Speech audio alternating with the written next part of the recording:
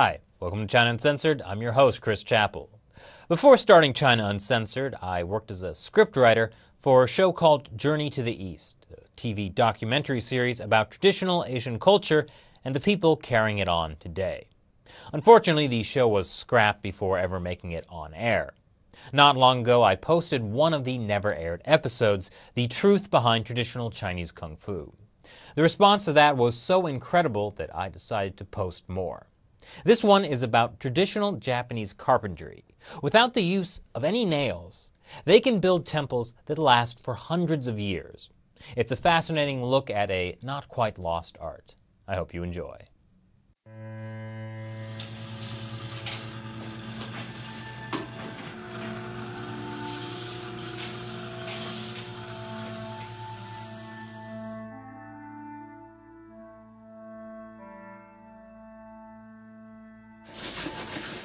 Traditional Japanese carpenters build furniture, houses, and temples without the aid of screws, nails, or bolts.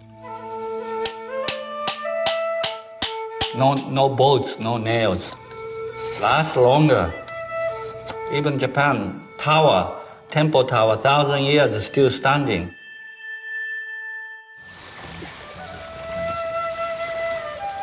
We have two things in that our human history. Against nature, with nature. You have to choose either one. So we do more natural side, real craftsmanship side.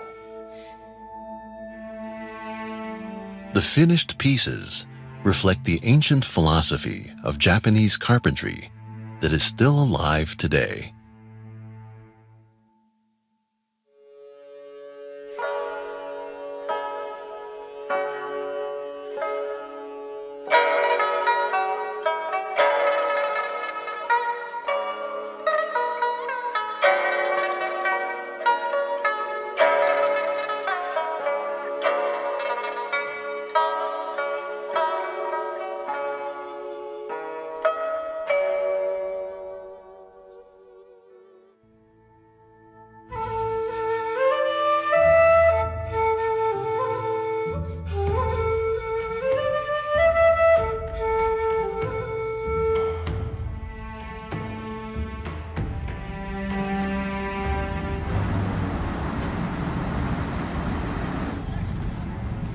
My father actually grew up doing woodcut prints.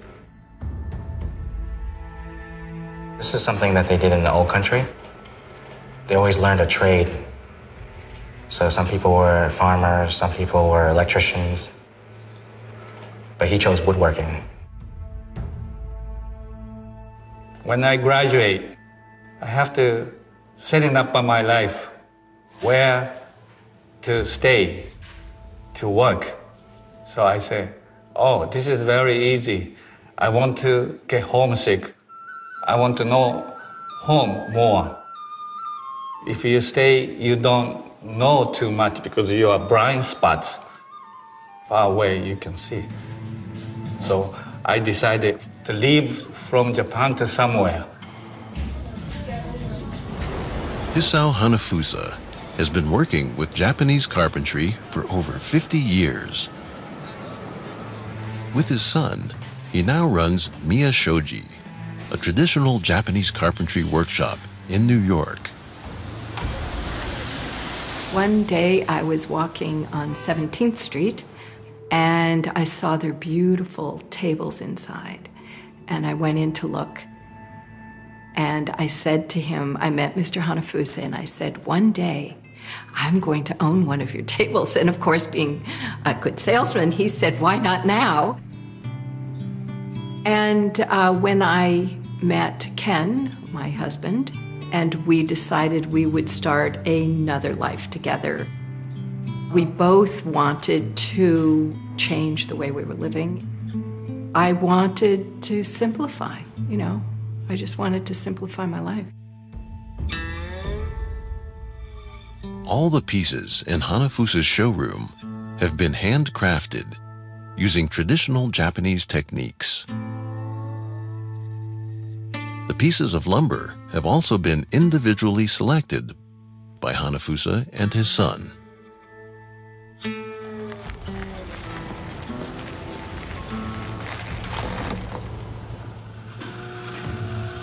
Every morning, Hanafusa's team of carpenters begin by sharpening the blades of their hand-forged planes and chisels.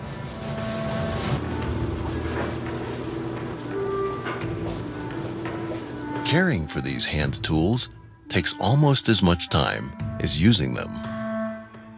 But in the right hands, the Japanese hand plane produces a smoother cut than a machine plane.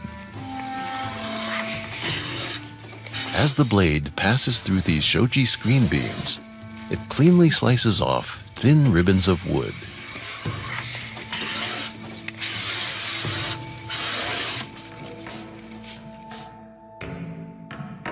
The process of using and caring for these traditional tools reflects Hanafusa's philosophy of working with nature, not against nature. We have two things in that our human history: against the nature, with nature. You have to choose either one. When I was a kid, study Industrial Revolution, fantastic stuff, but that kills all the craftsmen, all the personal, individual talent, they kill. So we do more natural side, real craftsmanship side. That's we're still doing it. Some people say stupid.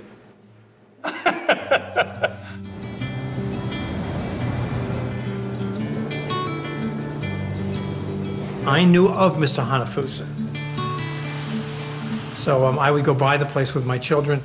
We look in the windows, and there were plenty of screens, and the furniture was all there. So when we started talking about how we were going to decorate this apartment after we bought it, he became a given. What we did initially was go to Mr. Hanafusa's workshop, and we chose the piece of lumber we wanted for the table.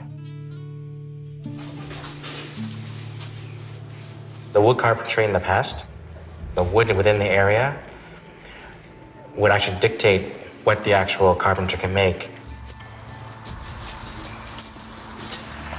We actually practice the same thing here, where wood in the area we collect would dictate what the actual client can actually have.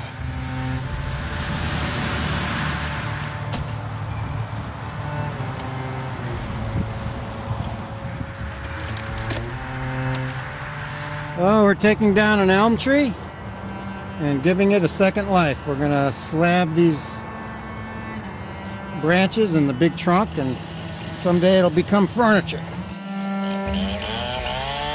It was hit with a disease known as Dutch elm disease, which devastates elm trees.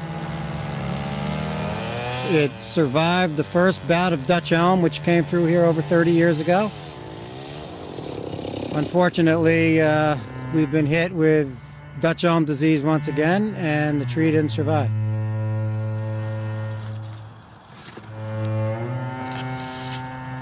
This tree is approximately 300 years old. It's a shame to see it go.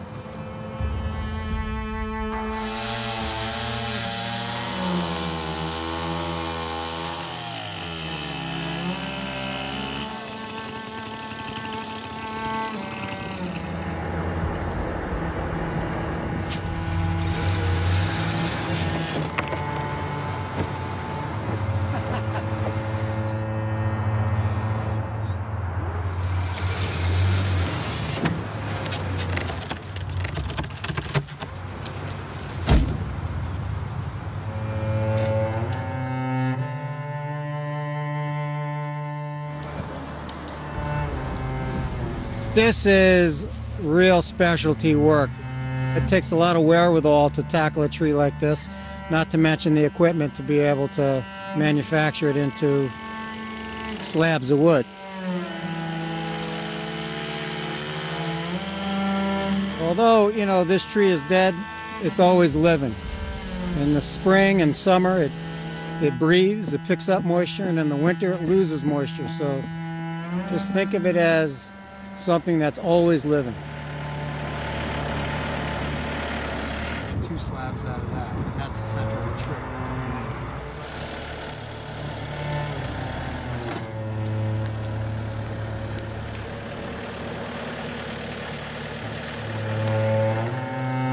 Yeah, here's your table.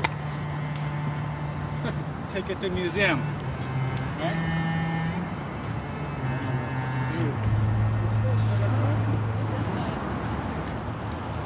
Everywhere beautiful. After the tree has been milled into slabs, it has to go through a drying process for many years before it is ready to be made into furniture.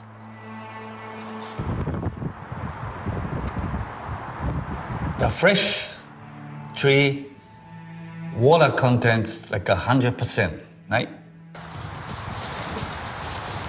Ready to use it is you have to remove water content.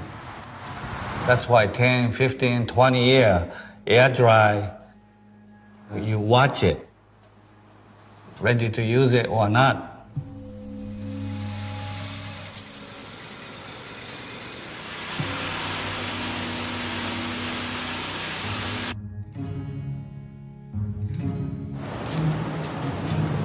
By the time the wood first hits the cutting bench, it is already nearing the end of its journey.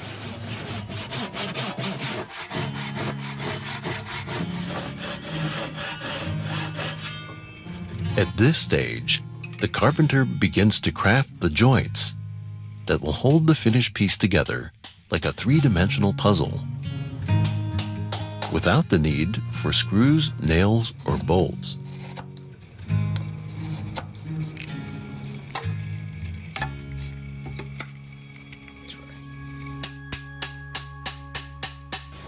The joints must fit together perfectly, which is all the more difficult to achieve when using hand saws and chisels instead of precise electric tools. These butterfly joints will prevent the crack in this tabletop from spreading.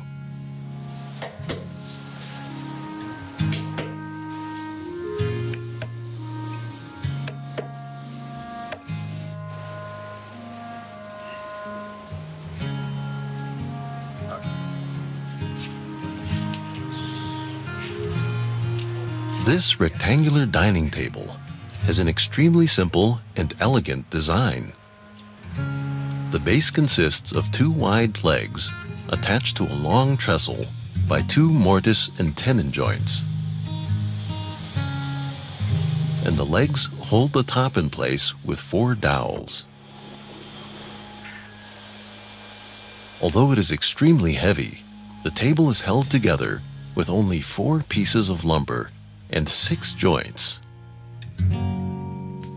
New construction is usually with nails, bolts, screws, but we still actually use joinery, which would be wood and wood expanding and contracting with each other. So this is actually something that lasts forever. No bolts, no nails. Lasts longer, also strong for earthquake, hurricane. Even Japan, tower, temple tower, 1,000 years still standing. The techniques for building Buddhist temples originally came from China's Tang Dynasty era in the 6th and 7th centuries AD. This period is considered China's golden age, where art and religion flourished. The mastery of joinery can be seen in the interlaced wooden brackets that support the temple's wide roof with a minimal number of columns and give the visitors an unobstructed view of the Buddha statue. Like the Buddhist temples, traditional Japanese homes and furniture are also held together with wooden joints and reflect the aesthetic values of simplicity, modesty, and appreciation of nature.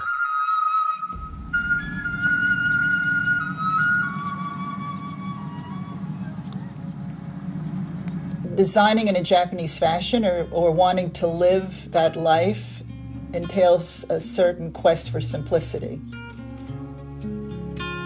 It's easier to be eclectic, and it can be wonderful and beautiful to be eclectic, but it's not part of anything permanent. The Japanese design is what it is. I mean, it goes way back, and it doesn't change. And I think you want to be as true as you can be to that vision and that philosophy. When you close, you don't see other side. So it's just a paper, but paper makes a different space. I call mysterious space. We don't know is very mysterious, I think. Just like a life, we don't know tomorrow. 10 years later, you exist, you don't know. Maybe we don't exist. This is also, you can take it off. No hardware.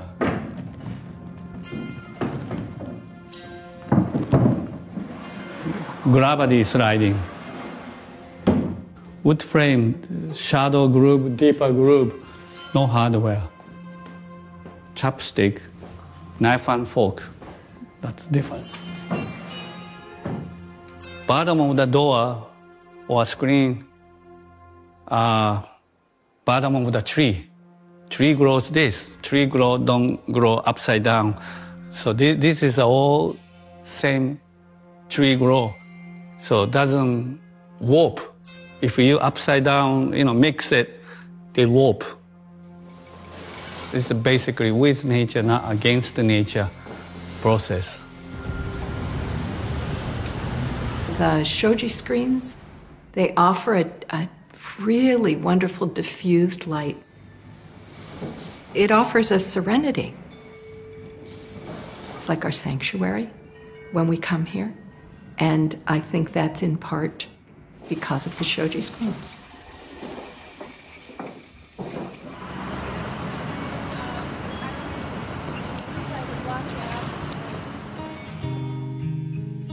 I was looking for a space that was more visually peaceful, and actually a space that would get me away from my Western New York busy life into a more contemplative, meditative space.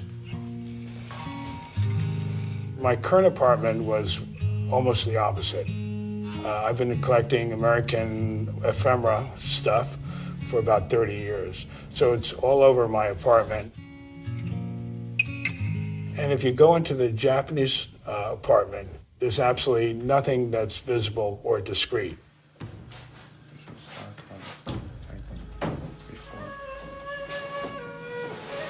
I find the space very peaceful and relaxing, and I often go there to meditate.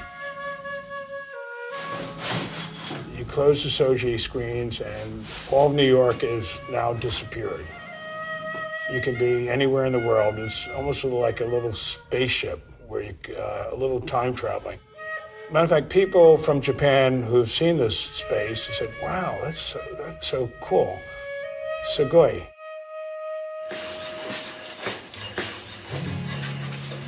Once all the joints have been carved and fitted together, the pieces are hand-planed to a flat, smooth finish.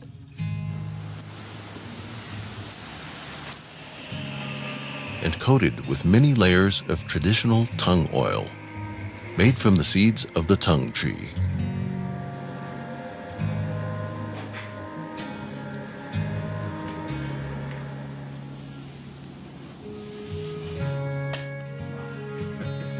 The finished table is then assembled. In this folding table, the legs fold out via dowels, and are held in place by small wooden pegs. The top is joined to the frame with 4 sliding dovetail joints.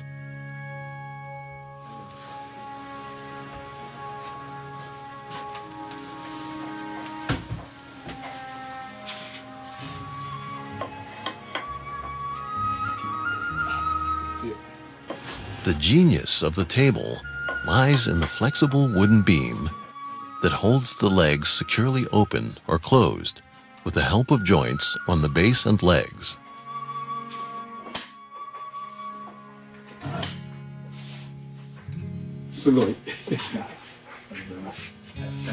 Everything is done in a very traditional way that lends itself to pride in what you do, pride in the job. And that pride is reflected in the quality of the things that we have in our home that make our lives wonderful and beautiful and easy to live in. So it arrived one day when Hanafusa's men showed up at the apartment. They would stop at our door, they would remove their shoes, they would bow. They honored the space itself by being so traditionally Japanese. They have a reverence for their materials, for the space, for what they're doing, and we can feel that. Using the table after they have put so much care into making it, you can feel it. It comes through.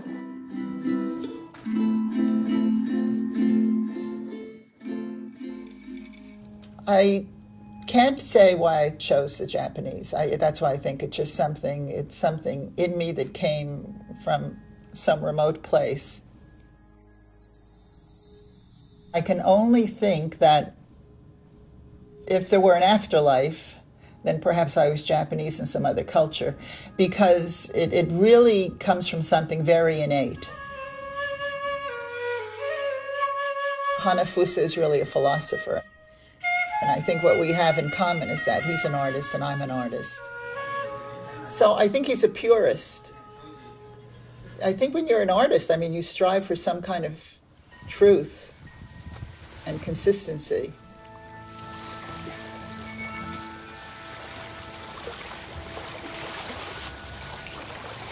The concept of beauty in traditional Japanese design is different from that in the West.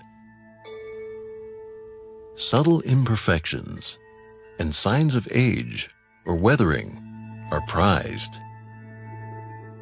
They inspire the viewer to contemplate the passage of time and the imperfect nature of life.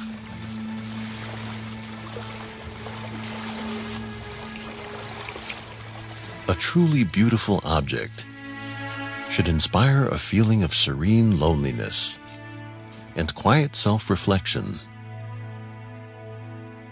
In Japanese, this aesthetic is called wabi-sabi. Wabi-sabi, talking of beauty, talking life, many different kind of beauty. Antique beauty, rustic beauty, fresh beauty, young beauty. It's very abstract, wide, doesn't say this. When I go to Japan, people say, well, you came back bad season, rain, you can't go anywhere. No, I designed that way to see the raining day. You live there, you don't notice. You don't have to go raining day. Make tomorrow maybe clear day. But wet temple, wet garden, and no people because of rain, I think that's more beauty.